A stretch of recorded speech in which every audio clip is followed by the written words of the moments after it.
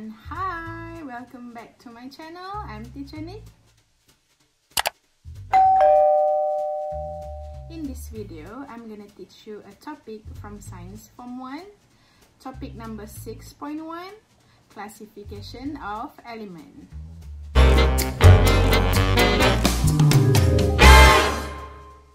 Pop quiz time!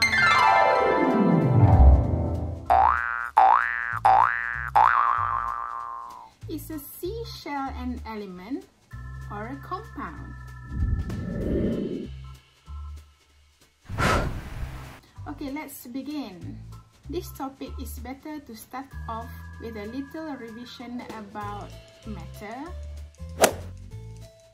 Matter can exist in three different states: the solid, the liquid, and the gas. Matter consists of small discrete particles which are called atoms. Size of an atom is very small. It cannot be seen by our eyes. They can only be seen by using an electron microscope under 1000 power of magnification. Now let's look a little more closer into an atom. Atom consists of three subatomic particles called the proton, the neutrons, and the electrons. The picture here shows the structure of an atom. Here you can see the position of the proton and the neutron is at the center of the atom as a nucleus, and the location of the electrons are a bit away from the nucleus, orbiting the nucleus in its orbits. The proton and the electron possesses a property called charge. The proton is positively charged and the electron is negatively charged, while the neutron has no charge. Or you can say it as neutral. This is an example of a neutral atom. This one also a neutral atom. This one also a neutral atom. And also this one a neutral atom. What do you think that makes an atom a neutral atom? I have an idea. Yes. If you could see closely to these four examples that I've shown, the number of protons in the atom is equal to the number of electrons orbiting the nucleus of the atom. And that makes an atom a neutral atom. But what if we have the number of protons is not equal to the number of electrons? For example, like this and like this. This first one is called negatively charged atom, and the second one is called positively charged atom. But how can you tell one atom is negatively charged but the other one is positively charged atom? When we have one negatively charged particle added to another one positively charged particles, the combination makes a neutral charge. So as for the example, we have one proton paired with one electron. The charge cancel, becomes neutral, and we have another proton paired with another electron. It makes them another neutral. Then we left with one electron, and it makes the atom negatively charged. And for the second example, we have one electron and two protons. The one electron paired with one of the proton, it makes them neutral, and the atom left with one positive proton, and it makes it a positively charged atom. So that is how you could tell one atom is positively charged or negatively charged. And this is another example of positively charged atom. So when the atom is either negatively charged or positively charged, we can call them ions. However, every particles have a very strong tendency to always become neutral. So the ions will combine with the other ions to become molecules. What is molecules? Molecules are neutral particles that made up from the combination of two or more atoms of the same or different elements. For example, we have two of the same oxygen element combined to form oxygen molecules. The other example is the combination of two different elements, two oxygen and one carbon, to make a carbon dioxide molecules. The other example is the combination of two different elements, the two hydrogens and one oxygen, to make the H2O, the water molecules. There are many other more examples of molecules, such as sulfur molecules, and the other one is glucose. So up to this point, I hope you have a sufficient understanding about the atom, the molecules, and the ions. Now let's move on to elements and compounds. What is element? Element refers to the specific type of atom. Different elements contain different numbers of protons in the nucleus. For example, we have oxygen element, which has 8 protons. Helium elements, which have 2 protons. And lithium element, which has 3 protons. On top of that, elements also refers to a substance which contains only one type of elements to build its body. For example, we have here a gold bar, which contains purely only gold elements. Another example is pure lead bars, iron nails, and concentrated oxygen gas in oxygen tanks. Now let's move on to compound. In a compound, it contains 2 or more elements combined chemically. Compound is produced from chemical reactions. A compound can be a laboratory produced or naturally produced. For example, a plastic bag. It is a compound of laboratory produced. From the molecular structure of a plastic bag or a polymer, you can see that it is made up from the combination of more than 2 elements. Another compound is table salt. Table salt is a naturally produced compound. From the molecular structure of a salt, you can see that it is made up from the combination of 2 elements. The next one is seashells. The seashells is a naturally produced compound. The seashell compound is made up from the combination of 3 elements, the calcium, the carbon, and the oxygen. Another naturally produced compound is quartz. Quartz is a type of gemstone.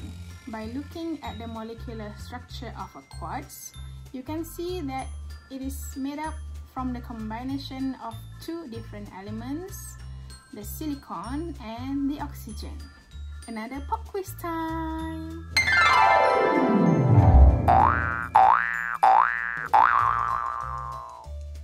How many elements are there in the following compounds?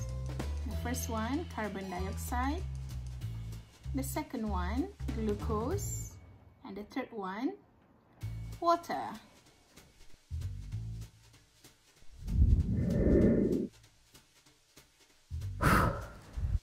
In conclusion, molecules can be elements and also can be compounds. For every element, it is easier to represent them by symbols. For example, we have oxygen elements represented by the letter O, the helium element represented by the symbol He, and the lithium element represented by the symbol Li. So now let's look a little bit closer into the symbol of elements. For example, we have carbon element and the symbol is C. To make the element symbol more meaningful, it must attach together the proton number and the relative atomic mass to the symbol. For example, here, the number 6 is referred to the proton number of the carbon. The C is the abbreviation of the word carbon. The carbon is the name of the element. And 12 is the relative atomic mass of the carbon. Other than the carbon, we have a lot more other elements such as lithium, cobalt, calcium, krypton, xenon, titanium, uranium, oxygen, and many more. So with all of these elements with a symbol, the scientists came out with an idea to arrange the elements in a proper order. So then they came up with the periodic table of elements. Periodic table is a list of elements arranged in the order of increasing proton number. Elements in a periodic table are classified into groups and periods. Groups refer to the vertical columns in the table.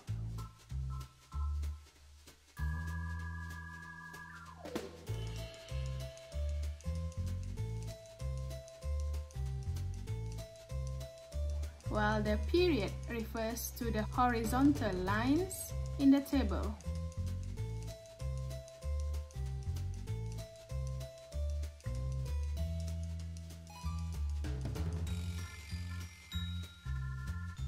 There are 18 groups and 7 periods in the table. Elements in a periodic table are classified into 3 classes: the metal, the non-metal, and the semi-metal. Metals elements are located on the left side of the table. 80% of the elements in the periodic table are classified as metals.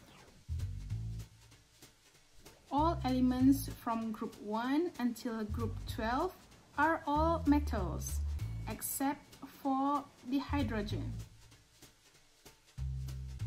The metallic properties of the elements decreases across both groups and periods of the table.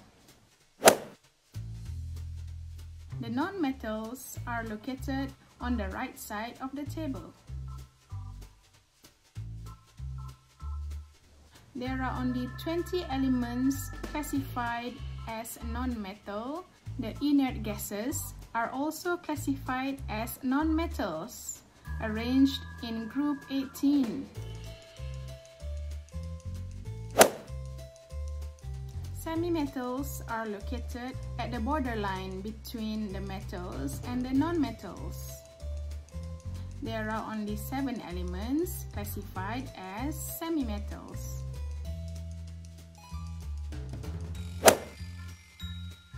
Inert gases are classified as non-metals, arranged in group 18.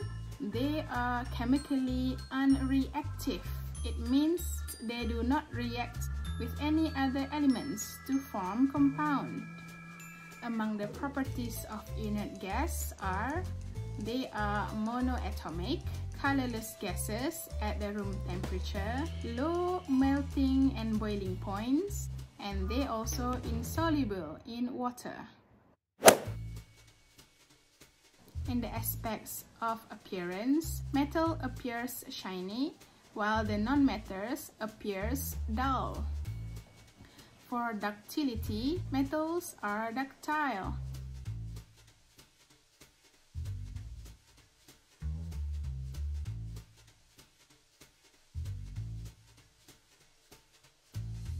While the non-metals are not ductile. In the aspects of malleability, metals are malleable, while the non-metals very brittle. Electric and heat conductivity, for the metals, they can conduct electricity and also can conduct heat. The non-metals cannot conduct electricity and also cannot conduct heat.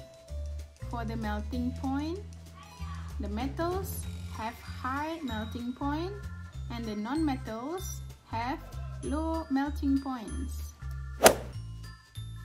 Copper is used to make electrical wires, heating elements, and roofing. Zinc is used to make roof tiles. Gold is for jewelry. Silver is used for mirror coating. Aluminum foils for food packaging. Mercury is used in thermometer to measure the temperature, and also in barometer for pressure measurements. Iodine is used to make antiseptic for medicine to protect wounds against bacteria infection. Chlorine is used to make bleaching agents. Carbon is used to make pencil leads, also to make electrodes in dry cells. Sulfur for insecticide, to make fireworks.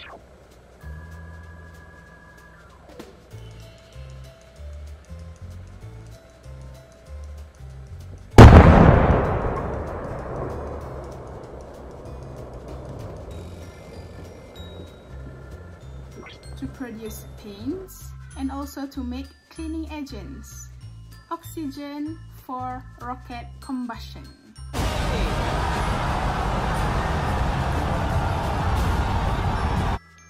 That's all about classification of elements. I hope you can learn something from this video. If you haven't subscribed, please subscribe my channel. Click the notification button to get all updates of my latest video. Yes! Thank you for watching.